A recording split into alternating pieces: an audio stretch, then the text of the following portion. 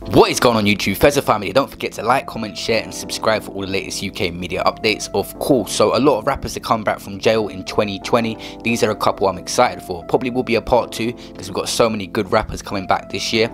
Comment who I can include in part 2 and comment your favourite rapper out of these 4 I'm going to include you're most excited for. First up we have Headie One. Not really a long stretch. He got sentenced to 6 months at the beginning of the year, and I expect to see him back next month in March at some point. He got sentenced to 6 months to do half his sentence.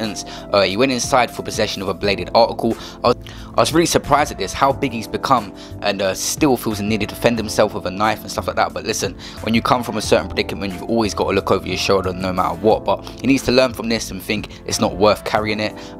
He's definitely going to be a target now for stops and searches as well. And getting done with this again, I'm surprised he only got 6 months this time. Maybe it's because he's got so much going on for him and they can see that he's got a way out to leave the road life and stuff like that. But for him getting 6 months for possession of a bladed article, when they're trying to hammer down on it and give the biggest sentences they can at the moment, he was very, very lucky. But yeah, I expect to see him back some point in March. He'd only do 3 months and nothing's come out about him having fights inside or anything.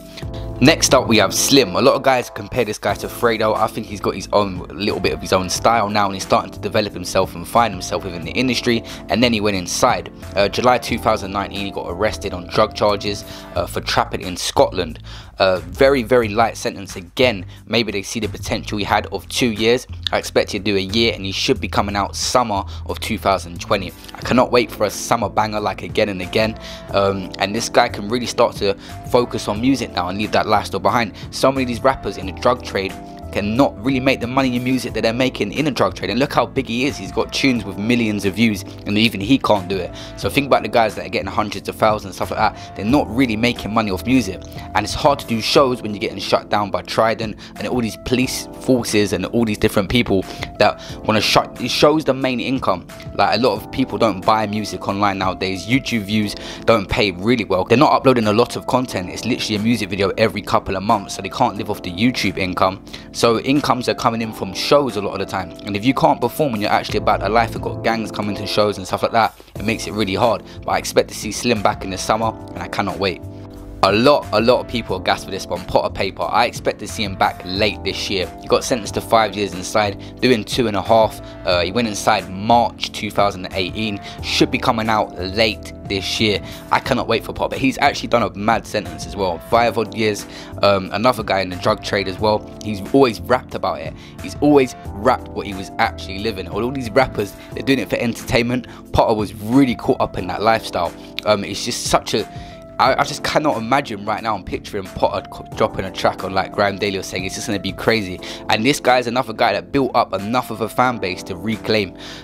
For a white rapper in the UK, we've only got a few that are really popping. You've got K Cope, Benny Banks, Potter Paper, you know, aitch obviously now, but there's only a few guys that are really about it and lived that life, and Cope was one of them. Potter was definitely one of them, and this guy coming back to cause havoc on the scene. A very well respected MC and definitely respected on the roads as well, but he just needs to choose the MC route rather than the roads. I'm sure he's going to learn. This is a long stretch, but jail was nothing to Potter. He's been before a few times, so it's hard to say whether he's going to take music serious or just go back to doing what he's doing. Hopefully he chooses the music side of things. With Potter Paper, it's not 100% confirmed that we'll see him back though. I will say this, when you get sentences over 4 years, you can sometimes spend 2/3 of it inside rather than half, which means we'll see him back early 2021.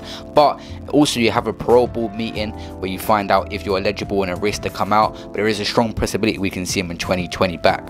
Last up, the guy we've been waiting for the longest is Sweets. He's put so many hints on Twitter lately, and I cannot wait to make a video saying that this guy is home and that he's gonna blow up. So much talent, was always kind of underrated in the UK scene in terms of how good he is, even though he become a big artist.